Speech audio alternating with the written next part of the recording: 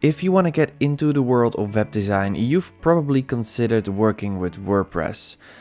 Because you've also probably heard that almost 35% of the internet is run on WordPress. But it can feel really overwhelming when you don't know where to start. So in this video I want to show you the main key principles of WordPress so you can decide if this is a system you can understand and you want to try for your next website project.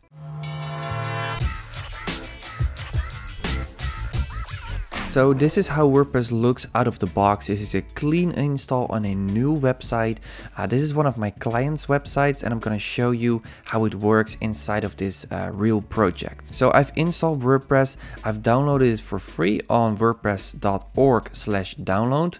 Don't confuse it with wordpress.com because that's the limited version of WordPress. If you don't know how to install WordPress on a domain, I also have a video about that. It's linked in the description. But this is what you get when you install WordPress.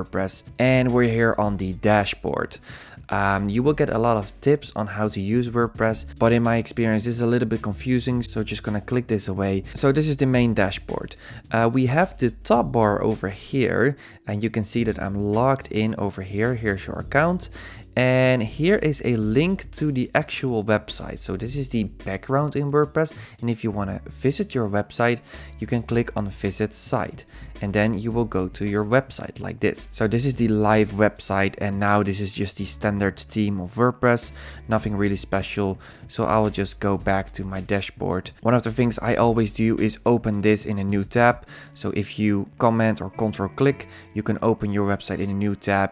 And then if you make changes over here, you can go over here and then you can see the changes if you refresh the page like this.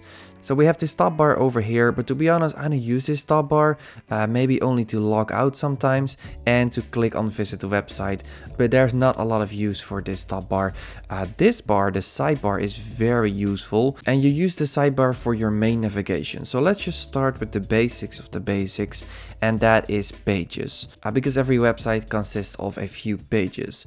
So WordPress gives you 2 pages out of the box that you can view, just examples. So the sample page, for example, if you want to view a website, you just click on view. So I always use Command or Control to open it in a new tab, and then you can see the page like this. I don't know why they put all of these icons here, but this is the inside of a page. So here are all of your pages. So if you want to create a home page, for example, you just click on add new and you can create a home page. So we're going to do that real quick. I'm going to click on add new, click this away, and now I'm going to type in home. So this is the home page. So there's a few settings over here and don't worry about it. The only thing you have to know is that if you save it to the draft, the page is not live. A preview is of course a preview. And if you click publish, then this page is live. So if I click publish right now and publish again, now this page is live. So now I can go to this page. I can click on this link and now we have a whovisor.nl/home. So I'm gonna go back to the dashboard, back to pages. And as you can see, now the home page is added. So this is where all of your home pages are. So your about page, your contact page is just a list. You can delete them, you can quick edit them, or you can edit the inside of a page like this. Then another key concept of WordPress is the posts, and posts is just another word for blog posts, because WordPress is kind of a blog system, but most people don't use it for a blog. But you can really easily create a blog because a blog is built inside of WordPress. And as you can see, WordPress has already made a blog post example. So they have this blog post over here. It's called Hello World. So in every new website you will get this example blog post. So let's view that for now. I'm gonna open that in a new tab. And this is what a blog post looks like. Right now there should be text here, but in this theme it's icons. But a blog post normally looks something like this. So it has an image, it has a title, it has a date, and then it has a lot of text, and that is how a blog post looks. So here it works in the same way. If you want to create a new blog post, you click on add new, you add a title, you add all of your text, you add your images, and then if you click on publish, you can view your blog posts. If you have a lot of blog posts, you can even create categories to categorize all of your blog posts, which makes it easier to find your blog posts. But also for users of your site, they can click on the categories. So if I scroll down, you can see in this theme we have categories. So if you create a lot of categories, you can have a category for business, for travel, for anything you want to categorize your blog posts. So that's everything you need to know right now for the blog post. And then you have the media over here, and the media is where all of your images, your sounds and your videos are. You can even upload PDFs in here, so JPEG, PNG, SVG, PDF, MP4. You can upload any file in here and you can use those images on your website. So let's try that for now. So this is my logos client. As you can see, you don't even have to use the add new button. So you can just drag in a logo like this and then it starts uploading. And now you can use this image on the website wherever you want. This is just a library where all of your images that you will ever upload are saved. You will also get information about the image. As you can see, it's a PNG. This is the size. It's a pretty big image. This is the file size. And if you want, you can also delete it right here. So that's all you need to know for the media. Now you have the comments. So if you have a blog, your blog post can have comments. I don't use this feature as often because on most blog websites that I create, I don't have a comment section, but some websites have it. So let me show you what I mean. If we go back to the blog post and you have your Hello World blog post example, you can scroll down and you can see that there's one comment over here. And as you can see, this is the example comment. So any comment that you will get on your blog will be displayed over here like this. Now also a key concept that you have to understand are the themes. So under appearances you have a few options and on most websites you only use the themes and you use the menus. And the themes is kind of like the style on your whole website. So right now we have this theme installed. That's the basic theme of WordPress. But if you want to install another theme, you can do that over here. So this will change the whole style of your website. The theme that I always use and I recommend to a lot of beginners, is really easy to customize, is Astra. It's a very popular theme and it's also free. So here it is, Astra. So I'm going to install that now, and now you can see how this will change the look and feel of the website. If you want, you can preview it up front before you install the theme. So now I can activate it because I know this is a good theme. And now let's go back to our website and click on refresh. And now the whole style of the website is changed. It doesn't look very pretty, but the beauty about this theme is that you can change a lot of styling options. So this really gives you the design power that you want, because you want to customize your blog to your design taste, of course. So if you click on customize, you can change a lot of design settings of your theme right here. So for example, the header, which is this top part. Let's say that we want to upload the logo, for example. So if you click on site identity, we can upload the logo here. So we can select our logo, which we've already uploaded in our media library. So here it is, the logo we've just uploaded. If you now click on select, I don't want to crop it, so I'm gonna click on skip cropping. And as you can see right now, the logo will be uploaded to the website. It's massive, so I'm gonna scale that down. It's just super easy with a slider over here. For example, if I don't want this title over here, I can just delete it like this, and now we have a pretty nice header with a logo and the page that we have just created and the sample page that WordPress has created. And now if I click on publish, I have changed a design aspect of this theme. So now I can click on the X, I'm back on the home page, and now the website looks like this. So this whole part is what you call the header, and this inside of the header is what you call the menu. So we saw that already. If we go back to our WordPress dashboard and from appearance we go to menus, then we can set up a menu in here. So if you have a different menu in your header than that you have in your footer, because you also can make pages clickable in your footer, which is the bottom of your website, you can do that right here. So you can create a menu for your website. Right now, every page that I add to the pages section will automatically be added to the menu. But that's not what you want, because in a lot of cases you're working on a page, but you don't want the public to see that page yet. So that's why you want to create a menu. Creating a menu is also super easy. The top menu, I always call that the top main menu. And if you then click on create, you can select the pages that you want in that menu over here. So now I'm gonna select only the home because I don't want the sample page. I click on add to menu, and here I have my home page now inside of my menu. So now you want to tell WordPress where you want to show this menu.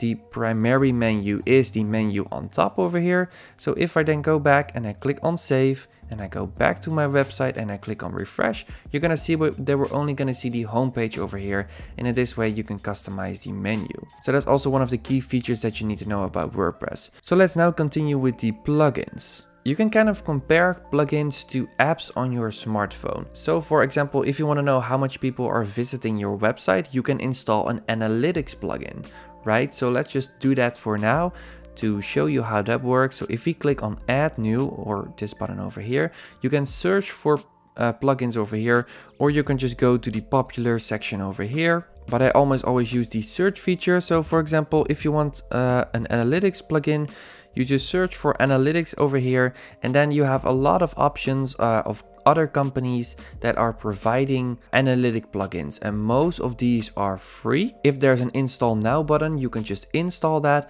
but sometimes you have limitations, and if you want to get more features, you have to pay, because this is how those companies make money. But to be honest, on almost all of my websites, 80% of the plugins that I use are free, and maybe 10% or 20% is paid. So you can really build a website with free plugins. So that is really nice. So for example, analytics, or if you want a security plugin to make your website secure, you can just search for security and you will get a lot of options. I always use this option, by the way. And if you also want me to make a video about the plugins that I use on most websites, just please tell me. So a few other examples that I always install on a website: a backup plugin, that's very powerful. I use this one because then if your website goes down, you still have a backup in your Dropbox or on your PC. And the plugin that I always use to build up my pages is Elementor, where you can use drag and drop to design your pages. It's really easy. You don't even have to use any code. And like you've seen so far, we've not used any code to create the website because I myself am a designer. So I just use WordPress without coding, and that's why I use Elementor, because I can use drag and drop to actually create the pages. And this plugin is a plugin that you can download via the link in the description, or you can go to my website livingwithpixels.com/links, and there's a link over here to get Elementor for free. If you click on this link, you will get a zip file into your downloads. Then if you go back to WordPress, you can upload the plugin right here. So this is another way to install plugins. You can use the search over here, but some plugins you have to use the upload plugin. So now you can just drag this zip in over here like this, where you just click on choose file and then you find the file that you've just downloaded. And if you click on install now, this is also a way on how you install plugins. So if you want to know what plugins I use for my websites, please let me know, and then I will make another video about it. And then two more things that I want to show in this video, and that is one is the users. So you can add different users to a website. So for example, if you are working on a website, you are the admin of the website and you have every right to change anything that you want on the website. But if you're working for a client, for example, you also want to give them access, but you don't want to give them full access. This depends, of course, on your client. Some clients want full access and some clients do not want full access. But here you can add users. So if you want to add another user, you can just click on add new, for example, and just create another user. So this is my client's name, and you just fill in their email, and you can also make them an administrator, for example, or you can make them an editor. Which is a limited role. So for this client, I'm gonna make them an editor. So now if I click on editor and I check this box, they will get an email and they will get a login, so they can also view the website before the website is live. And they can make changes, they can change the text, but they have a limited role compared to your admin role. And the last thing that I want to show is settings. So there are a few settings that you can change inside of WordPress. So for example, the title of your website. So what people see when they hover over your tabs right here. Now it says just another WordPress website. For this website, I'm gonna pick this official website and I'm gonna put that right here, because that is what people will see when they hover over the tabs. This is my admin email. And you can leave this and just click on Save Changes. And there are two more things in the settings that I want to show you. One is the reading. And on this page, you can set one of your pages as the home page. So as default, WordPress is a blog. So if you don't want to create a blog and you want to create a business website, for example, what you can do over here, you can say to WordPress, like, I want another page to be the home page. I have created a separate home page as we did in the pages step. So now I can say to WordPress, like, I want the home page to be the home page. So that's all you need to know for this. And if you can then click on Save Changes, you go back to your website and you click on the logo. Now the homepage, which has no content, is the homepage of the website. So that's really cool. And the last thing that I want to show you is permalinks. As default, it's set at day and name. So every blog post that you create will get a slash, then the year, then the number, and then sample post. But I always use this because it looks a lot cleaner. So then if you create a blog post and you call it my first blog post, it's just gonna be your domain name, slash, and then the name that you've chosen for that blog post. So that's also one of the things that I always do before I start developing the whole website. So now I click on Save Changes, and now you absolutely know the most basic things about WordPress. If you understood everything that I said until now, you can work with WordPress. The only things you have to understand is how to install WordPress, and you need to know what plugins you need to use, how you can use Elementor, where I've also made a video about. So if you want to get into the drag and drop and you want to make it really easy for yourself to build up your first pages, then go check the second video in the description below. And like I said, if you want to get WordPress, you can go to wordpress.org and download it, and then you need to install it on your hosting. WordPress here is free, but if you want to get a live website like this, you need to pay for a domain. So in this example, it's hoefwijzer.nl. So maybe your website is yourname.com. And this is the only thing that costs money. It's a few dollars per month, so it's not a really huge investment, especially not if it's for a business. But compared to most other website systems, WordPress is the cheapest to use because the system itself is free,